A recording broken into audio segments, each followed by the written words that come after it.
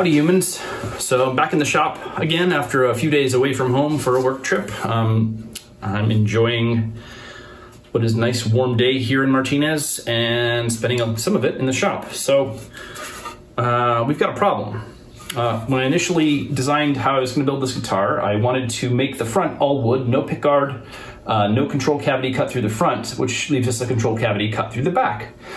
I made a nice cutout for my control electronics and such, and had planned on using some of the off-cut poplar to make a cover for it. But as you can see, when I hold up this piece of off-cut, we've got a problem. That's not gonna work. The grain lines are 90 degrees from each other. So I talked to some folks on the internet, Ben Crow, and they recommended, well, Ben recommended, using a different piece of wood altogether. So I went digging around, and in my shop I found a big old slab of what I think is maybe walnut. And I'm gonna cut a chunk of that and try to turn it into a control cavity cover, and we'll see how that goes.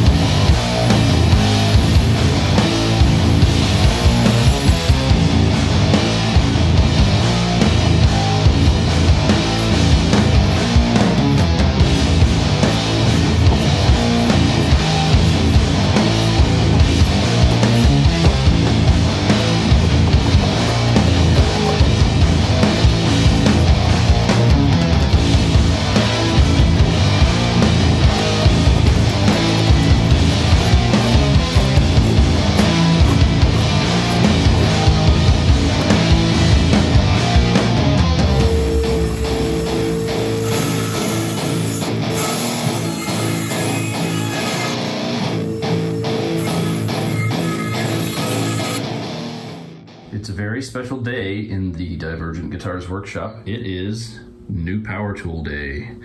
I bought this a few weeks ago, but hadn't taken it out of the box yet, and now it's time to take this puppy on its maiden voyage.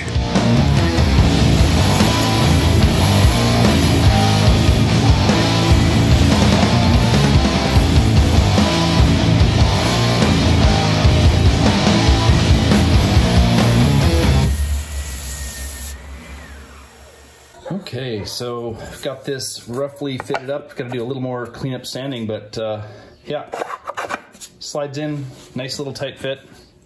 I'm gonna have to sand it a little bit more to make it a little thinner.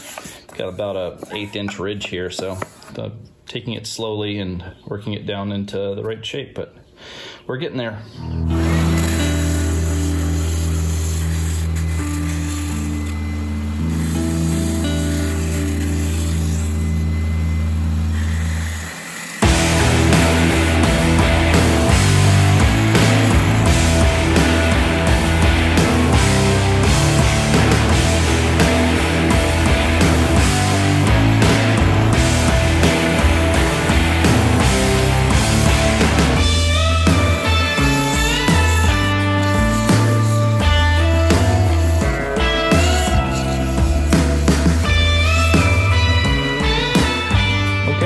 So I've got this cavity cover made of red oak, as it turns out, not walnut.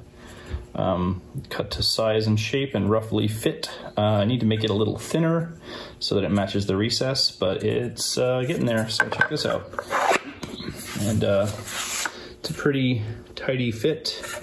Got to do some routing to get this edge cleaned up to match the shape of the guitar, but it's getting there.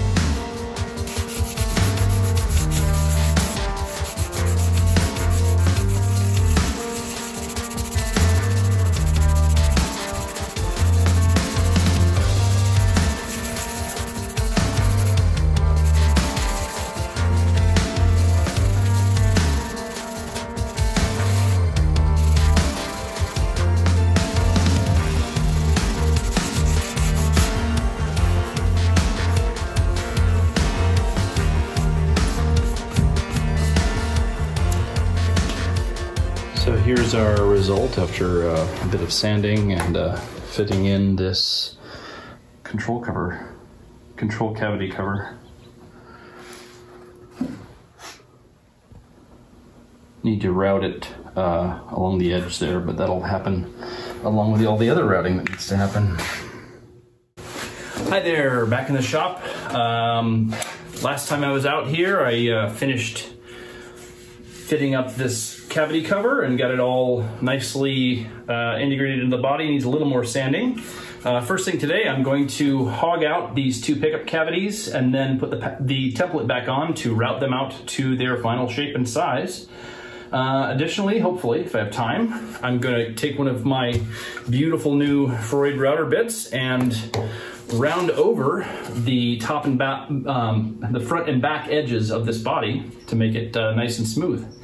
And after that, I'm going to do a little bit of shaping to make this a little bit more comfortable to play than your average Telecaster, which tends to be a bit boxy. So I'm going to try to make this a little bit more ergonomic than a standard Tele design from the 50s and 60s. So there we are.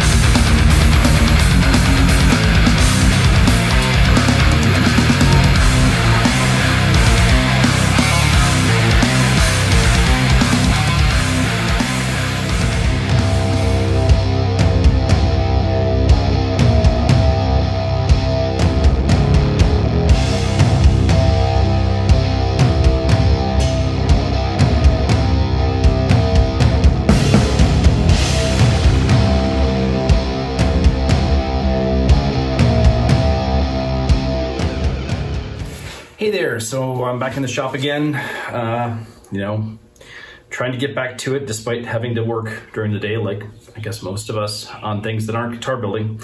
So next part up, I'm gonna work on routing the neck pocket, which is arguably the scariest part of doing power tool work on a guitar blank.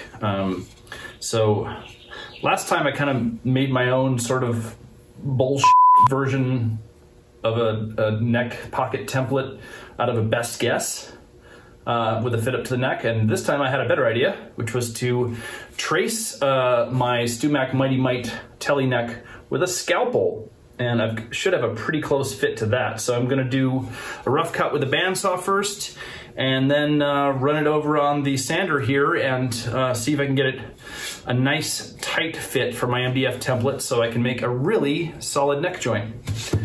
Let's see how that turns out.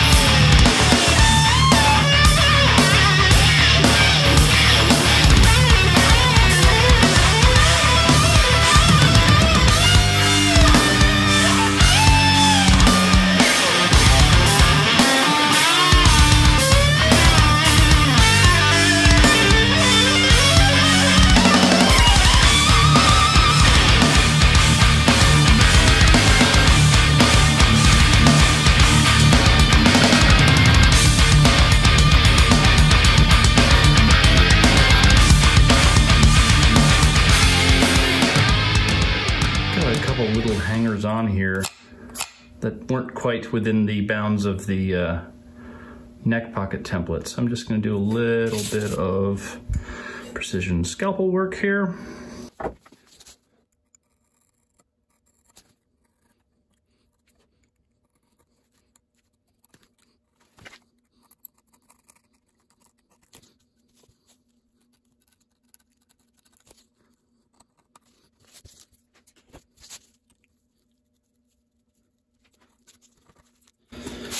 Well, isn't that a nice little neck pocket? Only done 2, but this is clearly my best one so far. Let's see if the Mighty Mite neck fits into it without any sanding or fiddling. Okay, so we've got a neck pocket. Some, you know, pretty good fit, I think. But I guess this is the moment of truth. Let's see if this works.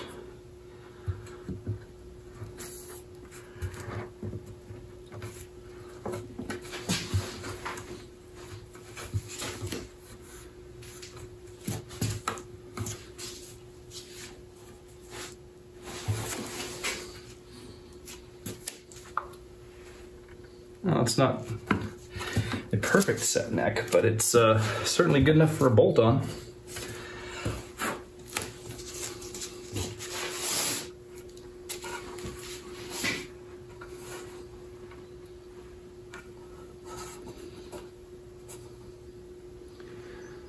Yeah, that'll do.